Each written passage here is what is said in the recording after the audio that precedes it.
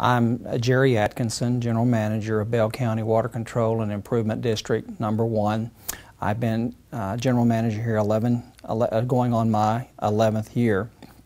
Bell County Water Control and Improvement District 1 is a regional water and wastewater facility. We have a 90 million gallon a day water treatment plant.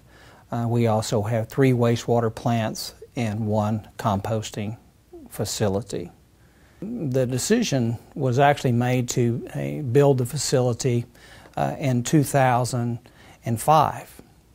At that particular time, the district was disposing its biosolids on beneficial land use sites. In other words, we were applying the biosolids to the land. We were also obtaining permits from individuals. We were going through the permitting process to use farms and things of that nature as it accumulated in the sewer plant. About that same time, there was articles in the Killeen Daily Herald that the city of Killeen, Texas was having a problem with determining what they were going to do with their brush collection. At that time, they were taking their brush collection and disposing it or putting it on an old closed Subtitle D landfill adjacent to a transfer station. They would let the brush accumulate there, and then they would bring in, or they would hire a company to come in and grind the brush up. Primary work was to start drafting the permit first of all, and then to determine how much product that we would have, and a recipe, if you will, for mixing the biosolids with a bulking agent to determine how much product that we were going to have. That had to be done first so we know how big a site to build. Okay, and so once that work was done, then we began to look at the layout of the land. We began to discuss what would be environmentally friendly to the citizens of Killeen, and so it was developed where the curing sites would be in the lower areas of the composting facility to stay out of the wind in case there was odors caused from the hydration of the piles.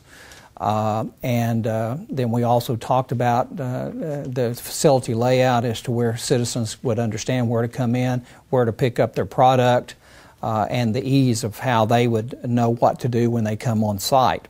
One of the things that we had been told or that we had observed visiting other sites is that the landscaping or the aesthetics of facilities and the odors, people didn't really like those type of things, so we addressed those. We spent $123,000 on landscaping alone to sod the entire compound that wasn't concreted in. We sodded that. We got a sprinkler system in, and we planted over 100 trees to makes the facility very pleasing to the eyesight. Well, we have 2 treatment plants. And each of those treatment plants, we have biosolids that are produced that we have to get rid of. And so we'll bring them out here to the compost site. They're about 11 miles out of town is where we have the compost site. So we'll bring them out here, and we'll put them in a pen out here, kind of a holding pen. And it's an area where we drop everything off right there and we dump it.